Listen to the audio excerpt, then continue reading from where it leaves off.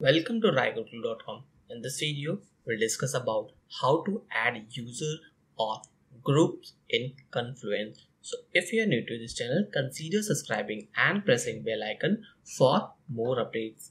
Let's begin with today's agenda, then we'll move further with practical demo. So first of all, we'll discuss about what is group in Confluence, how to add groups, provide group permissions with practical demo. So first of all, what is groups in Confluence?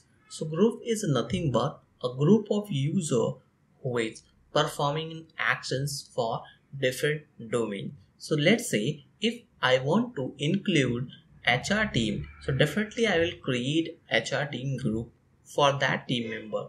If I want to add IT team for working conditions, so definitely I will create a group name for IT team. So these are the groups who are the number of people who is performing any particular operation. For creating a group inside the Confluence, just have to go to settings, and from the settings sections navigate to the security, and here you can select a group. Post selecting the group, we need to create a group as per our need. So whatever groups is already available, you can see it here from this page. And if you want to remove any permission for any of the specific group, you can remove it from here. For creating a group, just have to click on create group, provide the group name as HR team, and group descriptions you can include here HR team activity manager. So whoever from the part of HR team, definitely all the team's members will be included in this group. If you want to include member inside this group, select this, otherwise click on create group.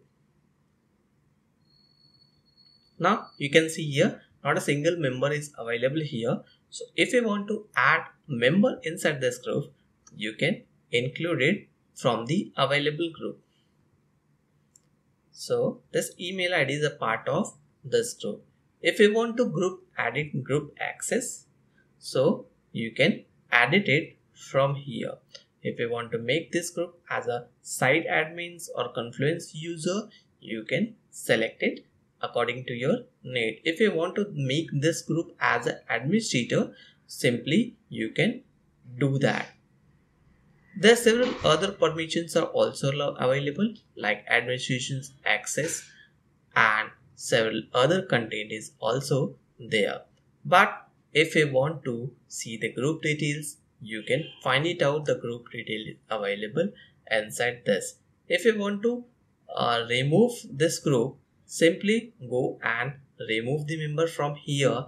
And if you want to delete the group, simply click on delete group, and this group will be permanently deleted from your Confluence login portal. If you want to edit any detail about this group, you can select edit descriptions, and post entering the descriptions, click on save changes. Then it's done. So this is all about how to create a group, provide the permissions, required permissions, or editing the descriptions, adding the members, as well as deleting the group.